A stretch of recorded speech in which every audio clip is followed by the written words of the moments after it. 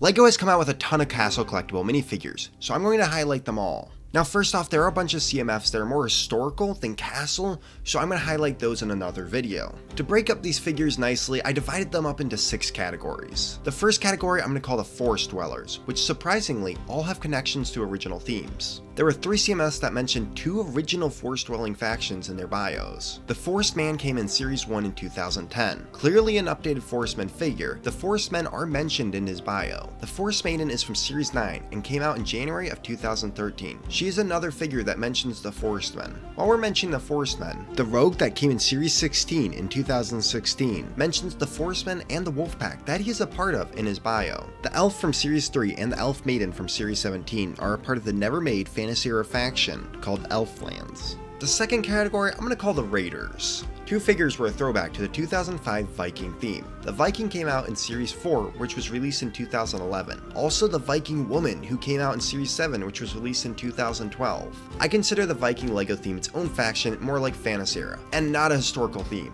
which is why they made the list. From the upper north comes the Snow Guardian, who came in Series 22, which was released in 2022. A mischievous creature. The Goblin came in Series 13. A throwback to the Troll faction from Fantasy Era. The Orc came in Series 24. The third category is the Dwarves. These 2 are both references to the Dwarf faction from the Fantasy Era theme. The first one is the Evil Dwarf that came in Series 5, released in 2011. He has the same helmet as the 2008 Dwarfs, and his bio mentions the Dwarf Kingdom. The other is the Battle Dwarf that came in Series 17. The Troll faction is mentioned in his bio. It also says he is a part of the Boar clan, which could mean multiple factions of dwarfs. So that's pretty cool. The fourth category is Knights of the Land.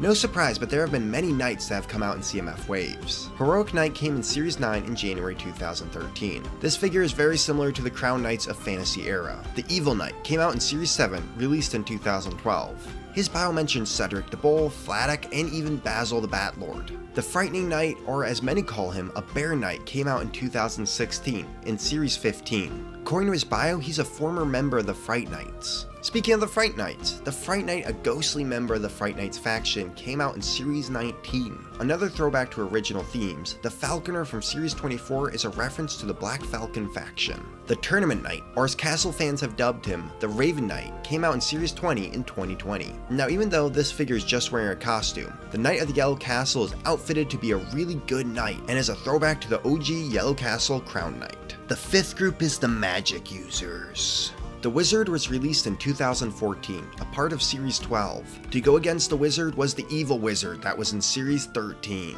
And one that goes great with the Snow Guardian is the Ice Queen. She came out in Series 16 in 2016. The final group is the Royal Court. The Troubadour, one of the best civilian figures ever made, came out in Series 22. The Classic King, the best king ever made, came out in Series 13, which was released in 2015. And every king needs a queen. She came out in Series 15 in 2016. And what's a court without a jester? The Jester came out in Series 12. Also in Series 12 was the Fairy Tale Princess. And that's a brief summary of every LEGO Castle collectible minifigure. I'll be doing deeper dives into these figures and into their bios in other videos, so hit that subscribe button for more LEGO Castle content.